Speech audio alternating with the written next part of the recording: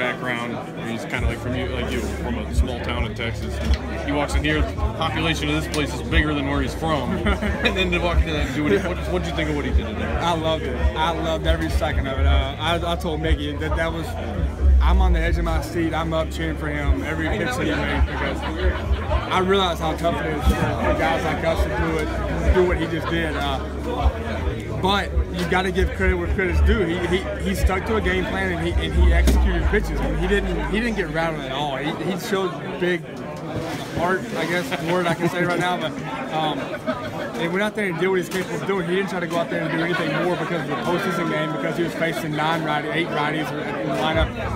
He went out there and, you know what, just treat it as another game and go out there and try to execute pitches and compete.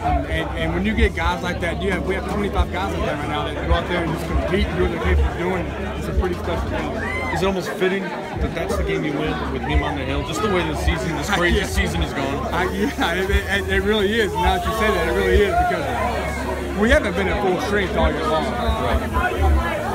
To miss a guy like Michael Brantley and Jan Gomes for as much as we have this year, to be able to be where we're at right now is a testament to leadership here, from Tito to the front office to the veteran guys that are here, to Mike Napoli. I mean, you can't say nothing about the signing of Mike Napoli. That guy, he's won everywhere he's been. And he comes here and he has that mindset and he has that drive to try to win.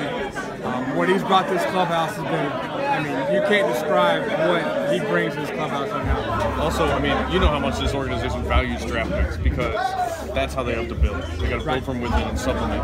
So the fact that they gave up as much as they did to get Miller, I mean, did you feel like as a player in this room that made a statement to you guys? Oh, there's no doubt about it. I have a different view on prospects than what obviously front office people have a view on prospects, because I was never one. Yeah. A lot of us in here were never prospects, but so to me, you get a guy that's a proven commodity, has done it for a few years now in the bullpen.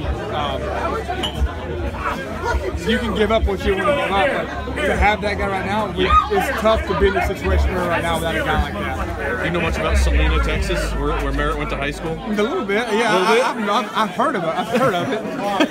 It's kind of like White House, Texas. You don't really hear much about White House, but yeah, I've heard of Salina. I think it's Salina, Texas. Yeah, maybe. Yeah. But yeah, they're from Powerhouse football program. Winningest coach, what's his name?